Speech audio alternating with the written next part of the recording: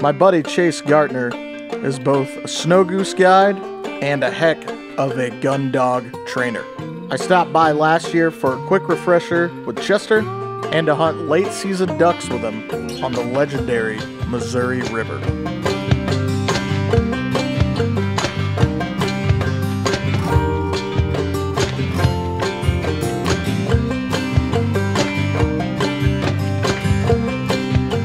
So we got Chester here. We did about a 3-month training program with him this summer. Went pretty well. He's a very high drive dog, still very young and mature. He's done a lot of upland hunting, which is great, but we've kind of noticed that with the upland birds, his hold and delivery's gotten a little sloppy since he's left here. So we're just gonna do a quick obedience run through tune up, do some walking fetch with some bumpers, and then probably just throw and shoot some short duck marks, probably just here in the yard or maybe out in the cornfield. So we're gonna walk him around on the lead for a little bit, take him off the lead, just do some basic obedient stuff that he already knows, and then kind of see how that force to fetch, force to bumper goes. Heel. Sit. So there I just gave him a small nick on heel. He was wanting to wander off there, but just kind of getting that in his head that we're going to be doing some stuff here and want all his attention on me and what we're doing here. Sit. Heel. Sit. Sit. Sit. Good. As you can see, he's real bouncy, real excited. He's heeling okay and walking with me okay. I'm gonna take the lead off. Just kind of walk around with him at heel. Heel. When I stop, I want him to stop too. When I back up, I want him to back up with me. Good. Here.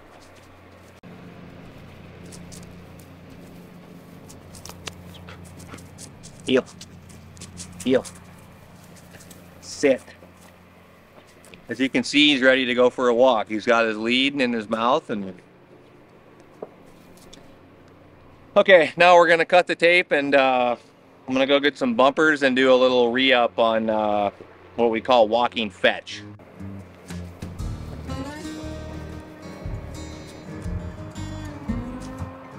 Here. Back. Heel. Heel.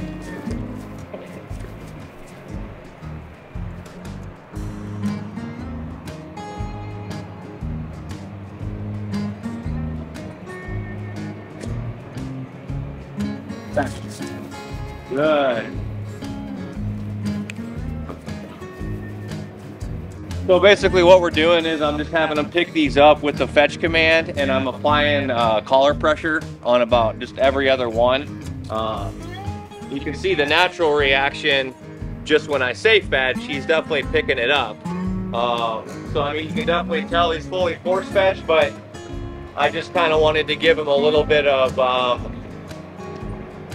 extra pressure to just kind of reinforce it in his head.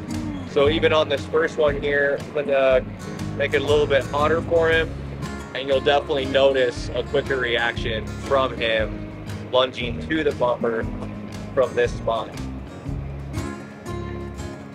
Fetch. Good. Heel.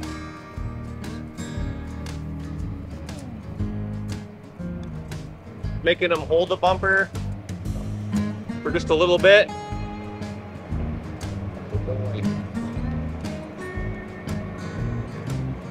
So this one, no pressure, heel. You can see he's already wanting to go for it, just knowing what's coming. So that's why when you're doing this, you don't want to use the collar pressure every time. You want the dog to be able to do it on their own. Good job. Fetch. Good boy. Heel. Sit. Fetch. Heel.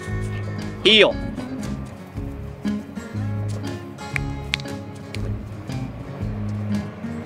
Good boy, good boy. So that was really a great way to end it there. He was really reaching for it with no pressure. Got a good hold on it right now. You can tell he's already getting a little tired of this. So we're gonna put him up for a minute and set up a couple wingers and actually throw some dead ducks for him. See how he does with steadiness and bringing actual dead birds back to hand. So gonna give him a little fun bumper here and get those wingers set up. Good job, bud. Hey, come here, Chester. Good man, right here. Heel. Sit. Good. Good job. Sit. Good man.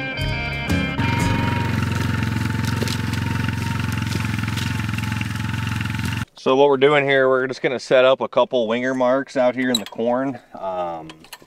They're gonna be relatively easy, between 50 and 75 yards, and we'll just run them as singles with Chester. Just kind of want to check his steadiness and delivery, and then I'll actually run my dog Avit on this setup probably as a little double, and then I'll do like a under the arc blind or through the old fall blind and see how that goes. But beautiful day, and it's about a high of 65 on Black Friday. We're gonna go do some duck hunting tomorrow. Duck hunting's been tough, but we're gonna go out and get some of these young dogs, some little bit of experience.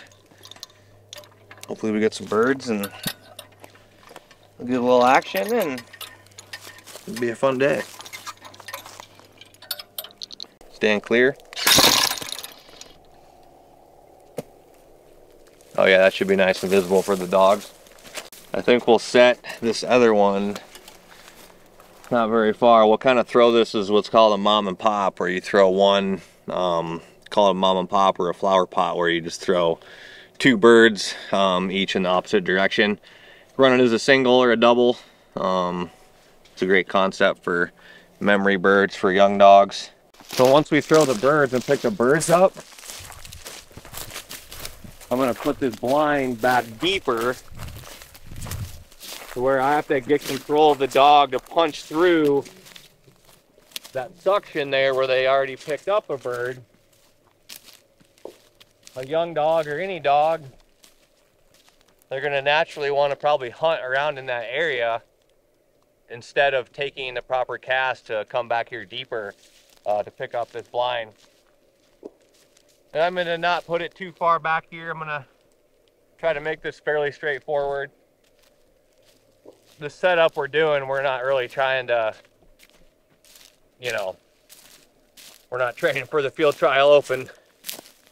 It's a little tune up for a young dog and a little tune up for one of the older dogs. So yeah, we got it all set up, and we'll probably go get my older golden and run her first just to see if we need to change anything for the young dog Chester. Last thing you want is bad connection. We're trying to get a correction. Mark.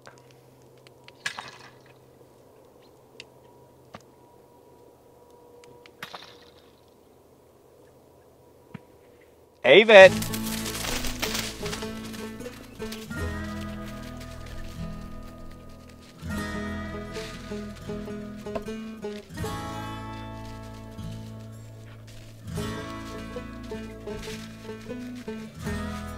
Not a lot of wind right now to help, which is good. Makes it a little harder. We'll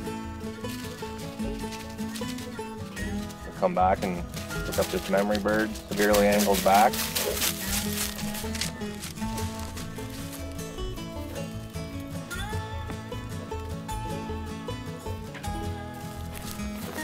What's that mark? Good. Avit! We picked the right side of the gun, and she did.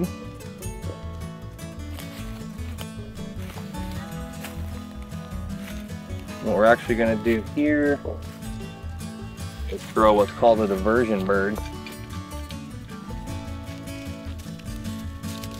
Well, actually, wait till she runs the blind. Here. Sit. And then I'm already bringing her into heel, being lined up with that blind. Drop. Drop it.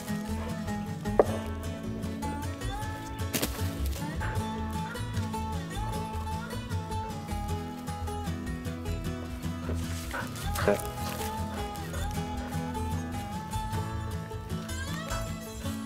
Good. Dead bird. Sit. Sit. Good. Back.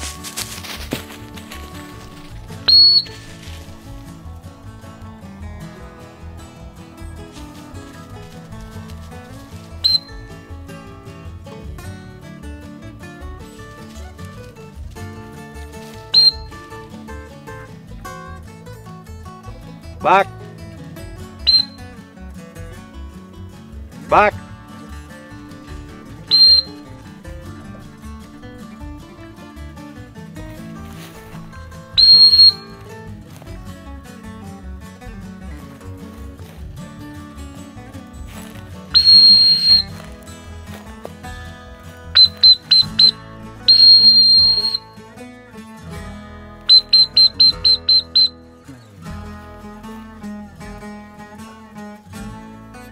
You ran right over it there at the end.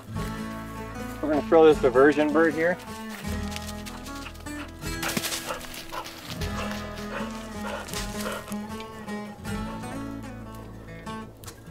Where's that mark? Heel. Where's that mark? I don't think she saw it. Caught a wind there. There we go. Like the geese are really starting to come out here. Heel.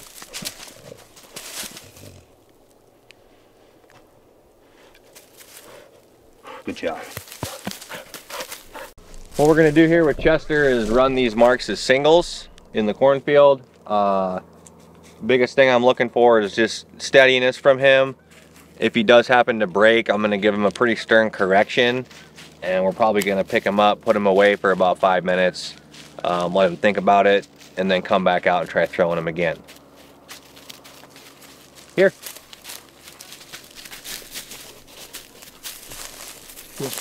Here. Sit. Up here. Sit. Up here. Sit. Good. Sit. Sit.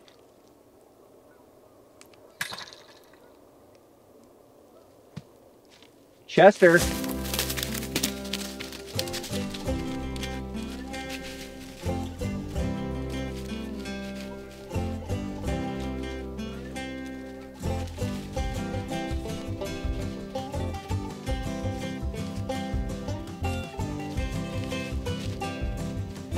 There you go, buddy.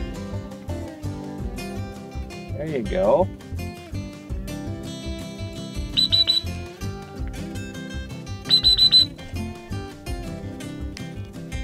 Good boy, here. Got a boy, bring it here. Good man. Good man. Hold. Hold. Right here. Up here. Up here. Up here. Sit. You're okay. Fetch. Sit. Good boy. Good boy. Drop. Sit.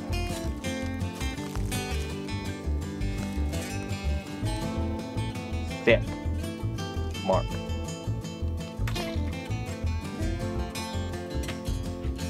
Chester. Good boy, here. Right here. Good. Good boy.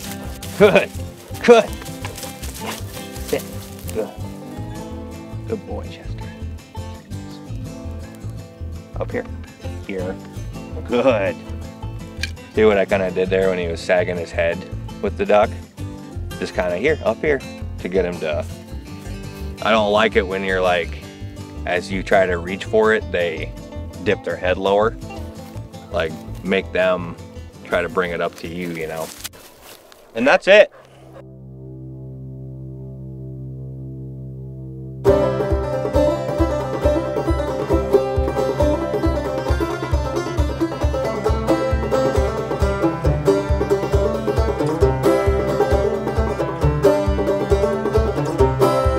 Turkey tail on the mushroom stump. I got my knife and sack, gonna harvest a bunch. Mushroom on the stump, mushroom on the stump, mushroom on the stump, mushroom on the stump.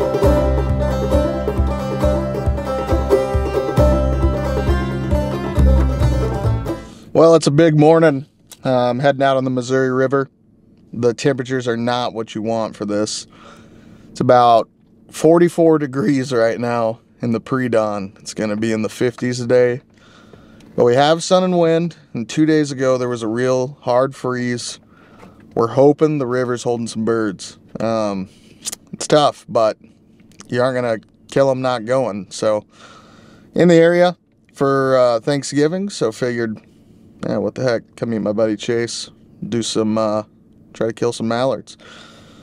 We'll see what happens. I mean, you never know on this body of water, but we got the two ingredients we want, which are supposed to be sun and wind. So as long as those happen, never know what could happen, as long as you have a good hide and spread of decoys out. So see what happens. One of my, definitely one of my favorite places to hunt, just for the almost nostalgia of being in such a cool spot. So, all right. Stay tuned. I think we'll take it down and like cut over, kind of. Might have to have someone look at the phone, but we'll try to cut over, like get in there or something. You know what I mean? Mm-hmm. Or anywhere in there with the, because that'll probably shallow up. How we doing, Jordan? Good.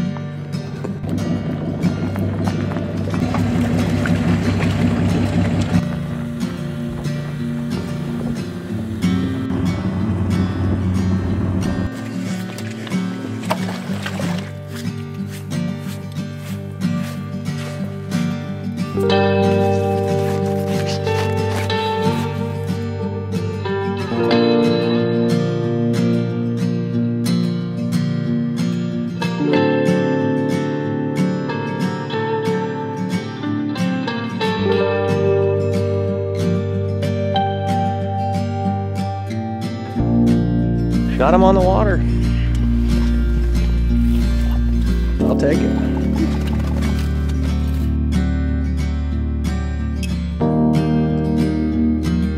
Oh, Basil, get him, get him, get him. Nice, nice shot. There he was. Hey. Nice shot.